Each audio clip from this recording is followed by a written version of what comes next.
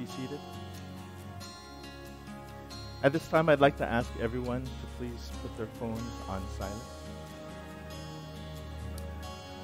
Dear family and friends, we are gathered here in the presence of God for the purpose of joining this man and this woman in marriage, which is a sacred gift created by God and blessed by our Lord Jesus Christ, and is to be held high in honor among all people.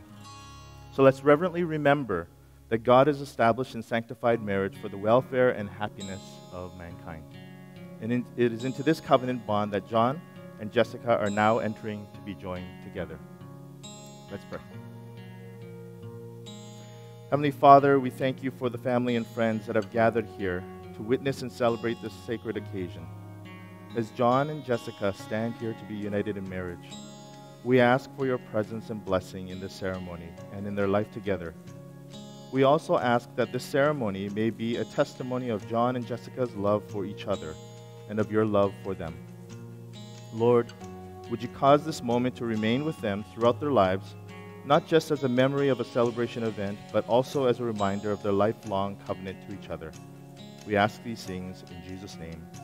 Amen. At this time, Ivan Fung will be leading us in a time of worship, and you can find the lyrics in your program on the back, and if you can join along, that would be great.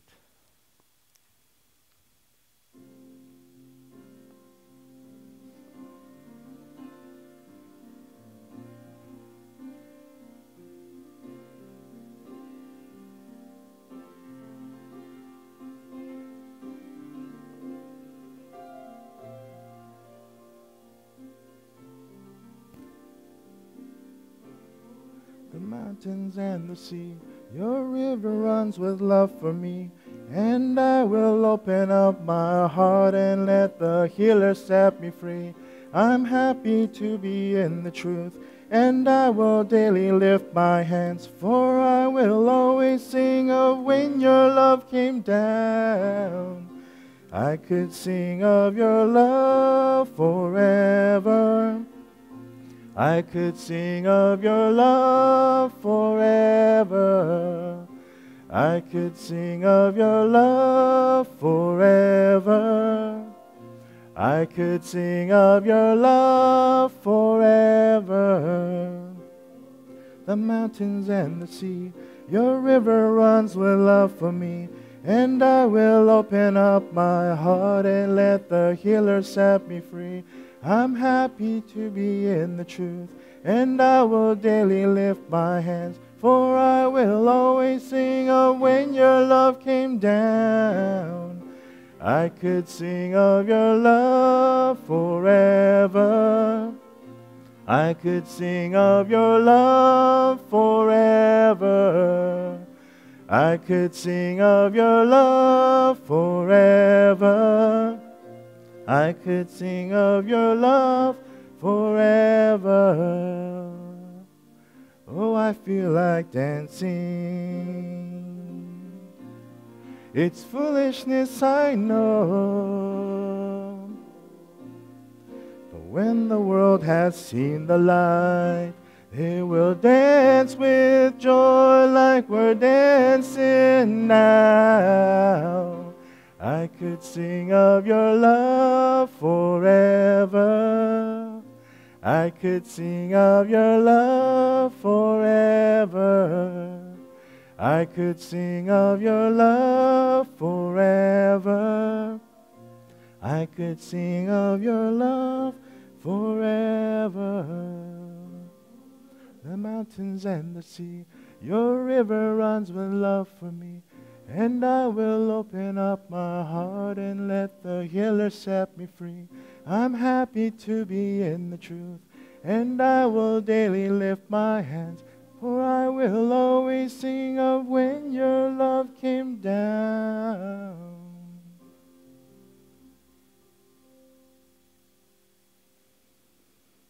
And now I'll read out of the scripture reading today, which comes from the Bible in Colossians chapter 3, verses 12 to 14. Therefore, as God's chosen people, holy and dearly loved, clothe yourselves with compassion, kindness, humility, gentleness, and patience. Bear with each other and forgive whatever grievances you may have against one another. Forgive as the Lord forgave you. And over all these virtues, put on love, which binds them all together in perfect unity. John and Jessica, a wedding is a beautiful event. There is nothing quite like it. It's the time to declare and celebrate your love for each other. Once engagement takes place, life begins to revolve around wedding plans and preparations. Increasingly, there are decisions to be made, people to be contacted, and the things to do list becomes longer and longer. You've made all these preparations in order to make your wedding day special. And during this COVID season, you had to do things twice and make lots of compromises. But now the time has come for you to celebrate, to declare your vows, and celebrate your love for each other on this special day. What you are about to do now is nothing new. What I mean is that many have traveled down this path of entering into marriage before you, and many more will come after you. Time and time again, men and women have fallen in love and have chosen to commit to one another by getting married. This special day will go by quickly and become a distant memory. So make sure to capture and enjoy this moment. But keep this in mind. Years from now, when you reflect back to this moment, you will have gathered a whole collection of other moments that will color the way that you remember this moment. You have put a lot of work into making this day special, but so much more work is needed by you to keep this day special all the days of your life. We just read from the Bible, Colossians chapter 3, verses 12 to 14. This scripture passage is talking about putting on love. Putting on love. To put on love as you would put on clothes. To wrap or clothe yourself in love. You might feel that this would be natural and easy to do because of the way that you feel about each other. But as I said to you earlier, so many have traveled down the path of entering into marriage before you. And here is the reality. Many have not learned to wrap themselves in love. So I am praying that this passage becomes for you a special reminder and call to truly wrap your marriage in love all the days of your life. And that by doing so, you will cherish this moment all the days of your life. And so I will share from the scripture reading 3 things, the A, B, and C's, that you need to take to heart as you build your life together in marriage. So A, atmosphere. Okay, easy to remember. A, atmosphere.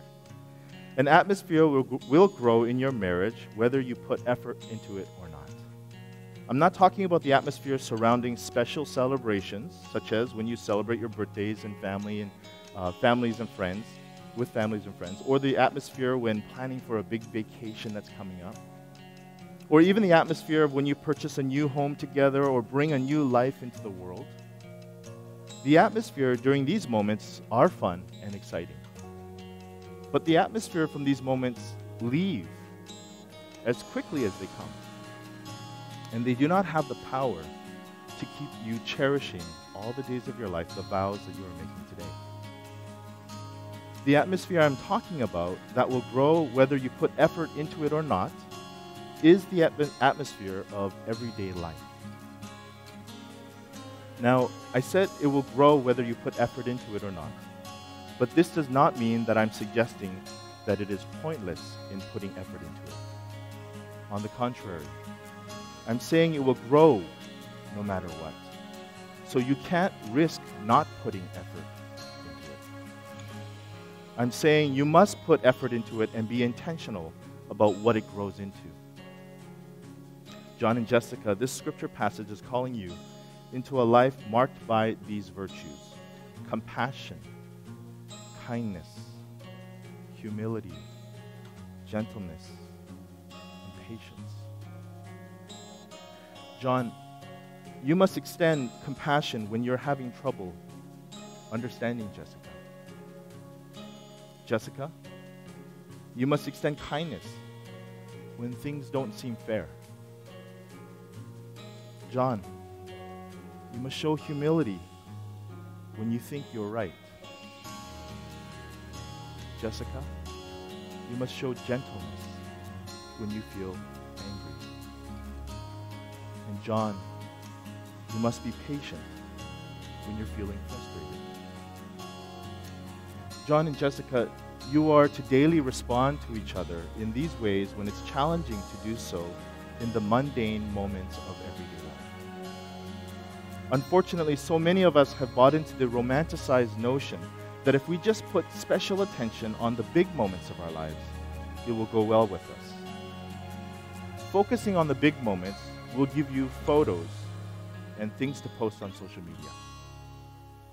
But focusing on the little moments will give you a healthy and loving marriage.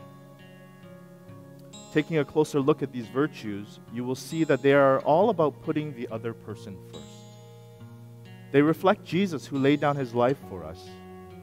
And so build a marriage where these virtues are built into the way that you look at one another, the way that you speak to one another, and the way that you treat one another. B, bear with each other and forgive one another. The idea of bearing may paint a picture of an unhappy person who takes on abuse and says, whatever, it's fine. A person like this grows in resentment and bitterness and feels sorry for himself or herself, while the other person unknowingly continues to heap abuse upon the bearer. This is not what this is called for. This is not what love is. Rather, in love, the act of bearing must go hand in hand with the act of forgiving. The model, again, we have of bearing and forgiving is Jesus, who bore our sins on the cross and forgives us our sins. He did this so that we who have been alienated from him might be reconciled to him, that we can have freedom from guilt and condemnation so that our relationship with him would be restored. This is what love is. In your marriage, you will disappoint and hurt one another. It will happen. Even if you never intend to, we're broken people. But if those hurts are not forgiven, the lack of forgiveness will drive a wedge between you, and it will split you further and further apart. So, John, make it a priority to forgive Jessica. Not if she disappoints or hurts you, but when she does. And Jessica, make it a priority to forgive John. Again, not if he disappoints you or hurts you, but when he does. This is the kind of love we have been given through Jesus Christ. You don't want your marriage to build layers of resentment and bitterness, guilt and condemnation, creating distance between you two over time. But this can easily happen if we don't follow the way of Christ and again bear with each other and forgive one another as Jesus did for us. C, chosen. Often people focus on their own choices that they make in life. When things go well, they pat themselves on the back for making the right choices. When things become difficult, they question the choices that they have made. But the focus here is not on your choice, but on God's choice. In getting married, you should not celebrate your choice to marry each other. Rather, celebrate that you have both been chosen by God. John and Jessica, I know that you both acknowledge God's hand in bringing you together. This is a good place to begin. But your acknowledgement should not stop there. God has not only brought you together, but he has chosen you both in order to be conformed to the image of his Son, Jesus, so that he might work through you. His bringing you together is not an end in itself. He has brought you together for more. For that reason, John, you must pray and support Jessica to become all that God has chosen her to become. God created Jessica for a purpose and has moved in her life and has shaped her up until now. I believe that part of that shaping was to prepare her for you. But it doesn't end there. There is more shaping and more molding He wants to do in her. And now God will use you, John, in the work He will continue to do in Jessica's life for His purposes. She has been chosen by the Lord. Jessica, for that very same reason, you must also pray and support John to become all that God has chosen John to become. God has been working in John's life to make him the man he is today. But God wants to do so much more. When you sense changes in John that are initiated by God, encourage him, build him up to press deeper into the Lord. Help him to discover all that God has purposed and planned for him. Down the road, when you look back and remember today, I pray that you will realize that this day was not only about you two declaring your love for one another. I pray that you will realize that it was also about God taking both of you toward the next step in how He wants to work in and through you. And I pray that you will see that this day was also about God choosing you, both of you, to build up your spouse whom He has chosen and dearly loves. John and Jessica, may the Lord make your love increase and overflow for each other and for everyone else, just as ours does.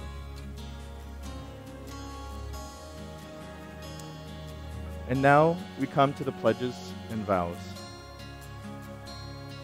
John, do you take Jessica to be your wedded wife, to live together in the covenant of marriage in accordance with the will of God, and do you promise to love her, honor her, comfort her, and stand by her in sickness and in health, in sorrow and in joy, in hardship and in ease, forsaking all others, to be faithful to her as long as you both shall live? I do. And Jessica, do you take John to be your wedded husband, to live together in the covenant of marriage in accordance with the will of God? And do you promise to love him, honor him, comfort him, stand by him in sickness and in health, in sorrow and in joy, in hardship and in ease, forsaking all others, to be faithful to him as long as you both shall live? I do. Thank you. Please turn and face one another.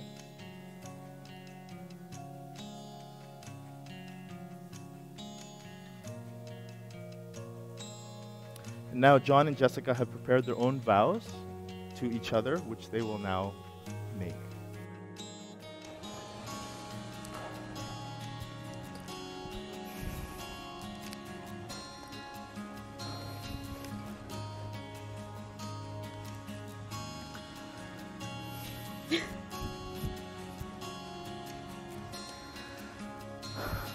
Jessica, my love, Fanhua, my beloved, beginning today, I get to call you my wife. I turn to God to empower me to be a husband worthy of your love. I vow to take your hand and be gentle. I will hold you close when you feel cold. I will protect you from all your fears. I wrote this on a napkin so I can dry your tears. I vow to always love you. I, John, take you, Jessica, to be my wife, to have and to hold from this day forward, for better, for worse, for richer, for poorer, in sickness and in health, to love and to cherish, for as long as we both shall live. This is my solemn vow.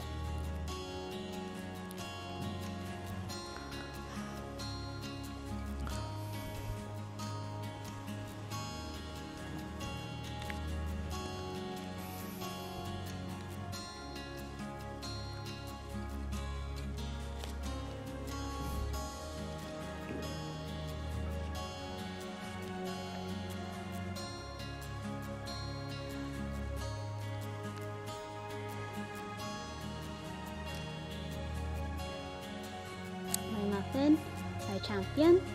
I love being weird and silly without judgment around you. Thank you for helping me see my weaknesses and showing me how I can grow. Today, we will be united in holy matrimony. I promise that I will try to be a patient, loving, and supportive wife to you. I will also try not to nag, but to listen and trust your judgment, even when I think my way is better.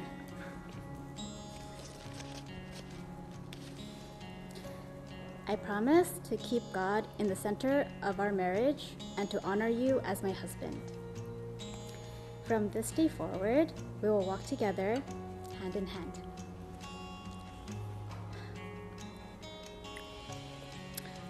I, Jessica Chung, take you, John Tam, to be my husband, to have and to hold, from this day forward, for better, for worse, for richer, for poorer, in sickness and in health, to love and to cherish, for as long as we both shall live.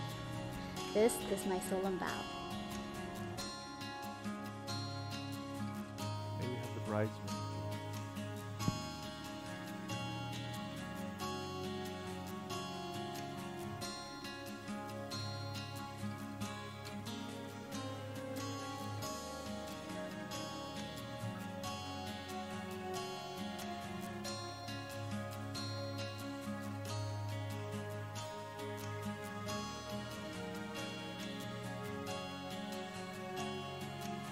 The wedding ring is an unbroken circle. It is a symbol of eternity. It is an outward sign of an inward and spiritual bond of two hearts united in endless love. May these rings be a constant reminder of this sacred moment when you promise your love, your life to each other. John, as an expression of your love and of your deep desire to forever be united in heart and soul, please place the ring on Jessica's finger and repeat after me. Jessica, I give you this ring. Jessica, I give you this ring As a symbol of my love and faithfulness to you. as a symbol of my love and faithfulness to you.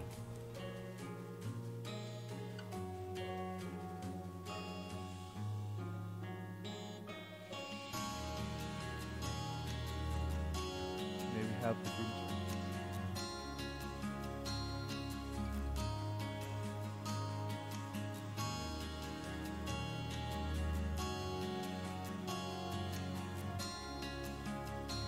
Jessica, to express the same love and desire, you may place the ring on John's finger and repeat after me.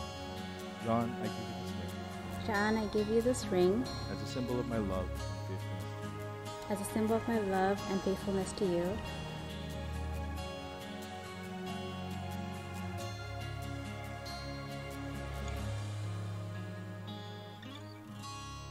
John and Jessica, now that you have exchanged marriage vows in the presence of God and these witnesses, and have sealed your vows in the exchanging of rings, in the name of the Father, the Son, and the Holy Spirit, I now pronounce you husband and wife.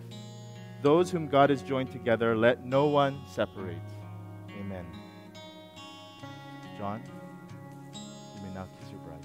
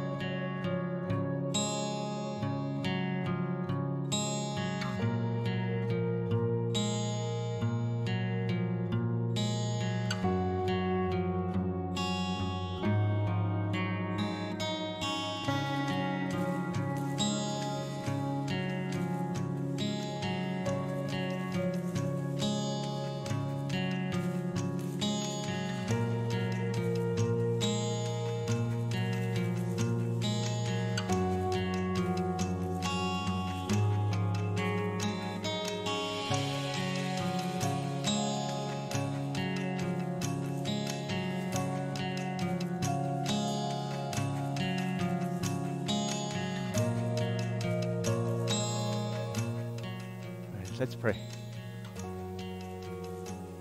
Father, thank you for being in John and Jessica's lives and for bringing them together in this holy union. Holy Spirit, we ask that you go before them and guide them as they build their marriage through joyous times and challenging times. Lord Jesus, grant them wisdom, patience, and an ever-maturing love for each other that reflects your love for us, which will shine as a testimony of your grace. And now may the Lord bless you and keep you. May the Lord make his face to shine upon you and be gracious to you. May the Lord turn his face toward you and give you peace. In Jesus' name, amen. At this time, I'd like to call up the father of the bride, Mr. Chung. He will come and share a few words.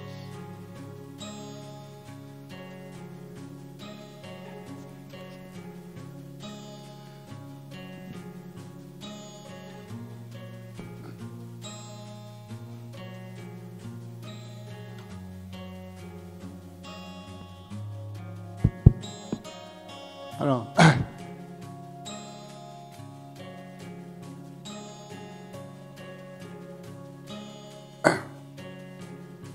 多謝大家，我唔會分禮今日，多謝，一時多謝。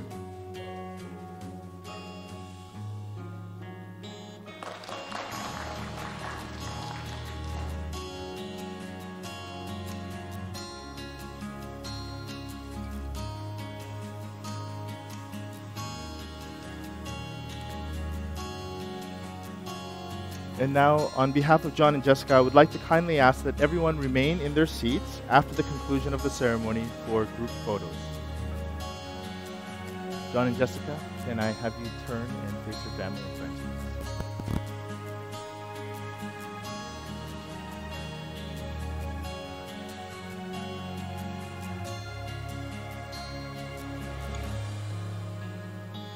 Ladies and gentlemen, it is now my privilege to introduce to you for the very first time Mr. and Mrs. John and Jessica Tam.